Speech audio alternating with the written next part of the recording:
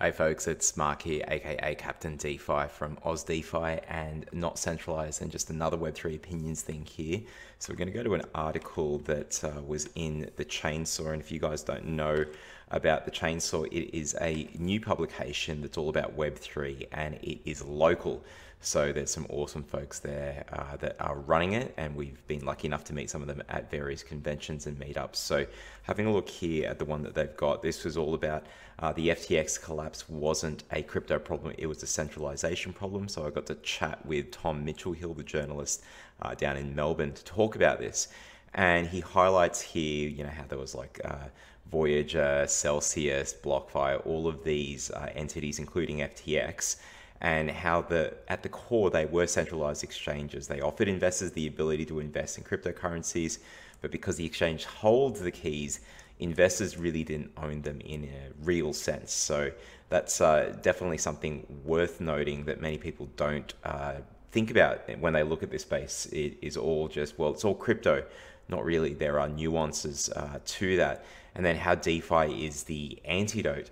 So Uniswap, Balancer, Curve, all these other ones that are out there. So SushiSwap, Aave, etc. So how they have actually been working in the wake of the collapse. So these are designed to reserve the benefits by having trustlessness, transparency, and self-custody.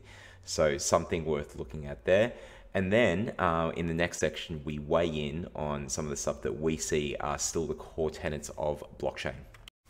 Okay, so picking it up again from part 2 this time, we're going to go back to the article and take a look at the next part, which is the core tenets of blockchain that we allude to here in this article, where it's basically these things that have still remained despite the failures of FTX, and it is something that you need to consider. So things like automation, transparency, easier value transfer, security, and composability. So let's just go through all of those a little bit quickly. So automation, these smart contracts are there so that you can actually automate work that is being done.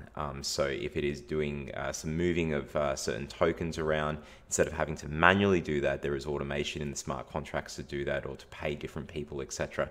The other part here is transparency. And when you consider things like, for example, contracts where you might be in the construction industry, if you're a builder and you're waiting to get paid, you've done some work, how do you know that the other side has the funds? So you can more easily than in TradFi set up escrow accounts and have the other side have collateral that they have to show. And unless they show that collateral or show that they have the funds, you can pull up tools and you can just hold up the work and not have to go down a further path that may cost you dearly. And we've seen companies collapse because they didn't know that the other side wasn't able to pay them. On the flip side, you can have the person paying the builders actually able to control and pause payments if they don't see that the other side is doing the work. So it's something worth having a look at there.